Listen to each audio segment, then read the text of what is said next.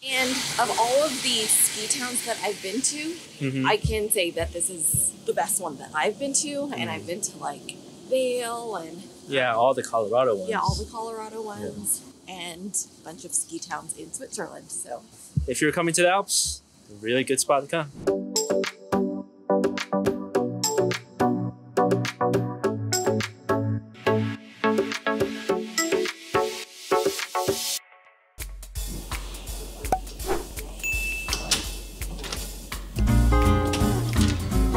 welcome to Chamonix. So Chamonix is in the French Alps and we're so excited to be here. I was honestly super bummed looking at the weather forecast because it showed rain every day, but the weather forecast that I was looking at was like the weather app on my iPhone, which is not accurate. You want to look at the mountain forecast as opposed to Chamonix, the town. So it looks like we might get 3 nice days out of our 5 full days here. It looks like one day is going to snow, heavy snow, so that'll actually be really cool to see. But we spent the last like hour and a half planning out our days here. So what we're gonna do now is go collect our Mont-Blanc multi-pass. We bought a 3-day non-consecutive multi-pass, which allows us to ride the buses here, to get on some gondolas, cable cars, and trains. I do believe that the summer season ended September 12th, so we're just a few days late. It's September 16th today. So some of the cable cars and gondolas have already closed, but that's okay because we can still hike to some of the things we want to see. It's just gonna take us longer to get there because we won't have the cable cars or the gondolas to help us get partway there. So we're gonna go collect the pass today and then get some groceries. So we'll have things to take with us on the hike. And then we'll get to explore more of Chamonix, the town itself, which is super cute. It is just an amazing little ski town, and it's exactly what you would think a ski town should look like. And we can do a room tour here later because this hotel that we're staying at is super nice. We should have done the room tour before we unpacked, and now we have spread out all of our junk everywhere. It's the reality of travel, it's okay.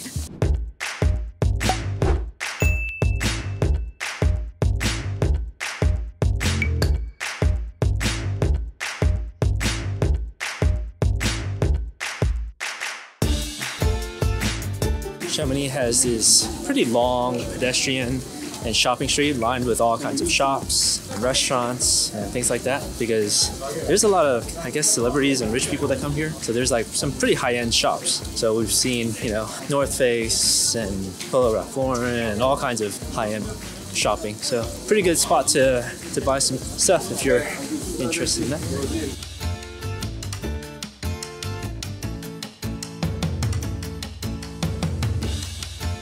Melissa, you want to go paragliding? Yes, I've been paragliding before and it's awesome. So there's this show called The Amazing Race. I think everybody knows what that Amazing Race is. No, not everybody. A lot of people don't know what The Amazing Race is. Really? So one of the things that they did on the show that's been ingrained in my memory is paragliding in Chamonix. That's the first time I had heard of Chamonix. And they went paragliding in the winter so you could see all of the snow on the mountains. Obviously it's not winter, but I still think it'd be a really cool thing to do if we have time and if the weather cooperates. So we'll see.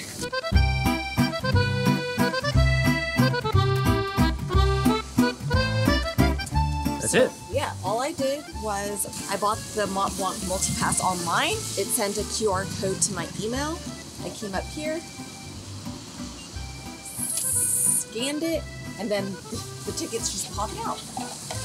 Huh. It's quite useful. So you can collect it even when the actual like ticket office, because this ticket office looks closed right now. That's what it looks like. And so it says 3, I guess, out of 7 days, ending on September 23rd. Adult. How much was it total? It was 88.80 euro, plus they charged us a €3 fee for not having this card. Oh, for like a convenience fee, basically? No. This card costs an additional €3. So do we get it back if we give it back to them? No, but you can keep it if you ever come back to Chamonix and you won't have to pay €3. Okay. Sounds like we're coming back to Chamonix. I really like Chamonix as a town so far, and we've only been here for like 2 hours. It just feels much nicer than the little towns that we were in Switzerland. Yeah, we were in Switzerland like 2 months ago, and the towns there aren't as lively. There's not as many like shops, which is good and bad, right? So the good thing is it's less like touristy, less or more laid back. Whereas here, there's more shops, more restaurants, and just a lot. There's just more facilities. Yeah, a lot of things. So it just feels, and for us, it's like a better combination of mountains and nature, plus having like a nice little charming town. And of all of the ski towns that I've been to, I can say that this is the best one that I've been to. And I've been to like Vail and...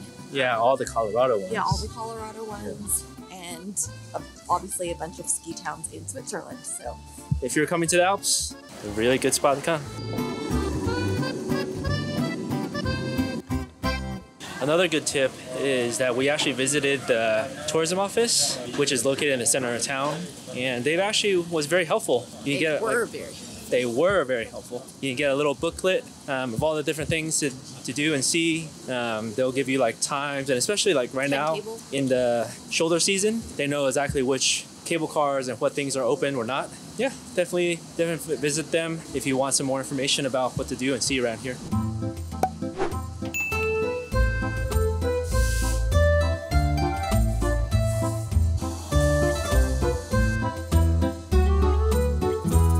This brownie's gluten-free.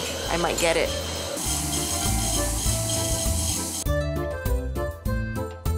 This place has the most coffee machines that I've ever seen in any store, including like some of the high-end stores in the US.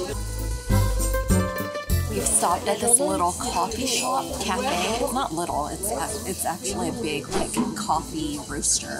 And we're just getting our 4 dinner drinks. They had some gluten-free pastry options, so we got both of those. This coffee shop looks legit, like legit.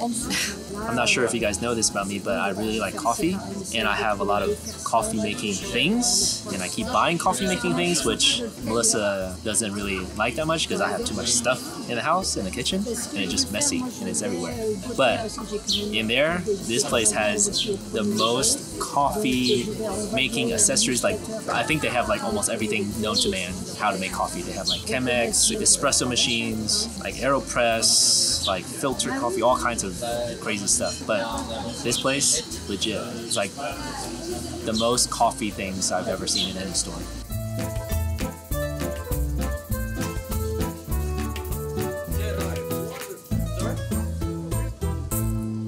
So we just stopped by the supermarket, which is actually very convenient because it's just outside our hotel. But now we didn't see any sandwiches in the supermarket, so we're now trying to find a boulangerie to buy sandwiches for lunch tomorrow. But apparently all the little bakeries around here close at around 7 or 7:30, and it's like 6:45 right now. So we're frantically trying to find a place that sells sandwiches that we can bring on a hike tomorrow. We're heading to one right now.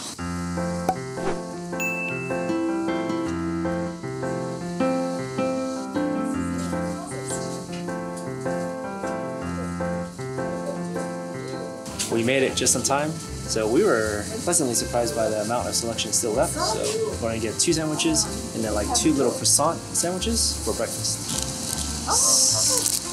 Oh wow, so we got our sandwiches for tomorrow, but guys, the more important thing, it is finally clearing up. So we've been watching it for the whole afternoon, and it's finally cleared up a little bit, so we have high hopes for tomorrow. Are you excited?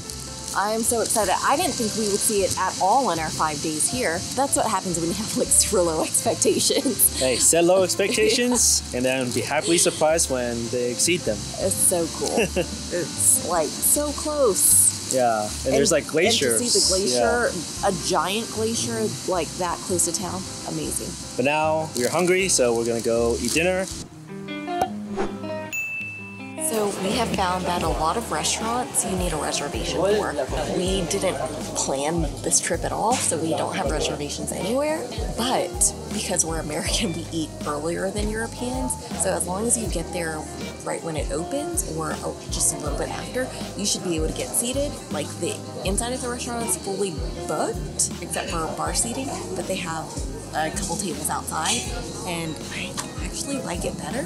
Like it's you know, humid out here, but we get this amazing view of the mountains, snow-capped mountains and the glaciers. So I'm not mad about it. This is our view.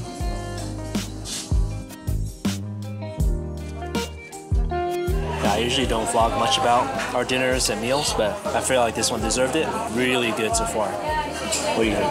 Amazing.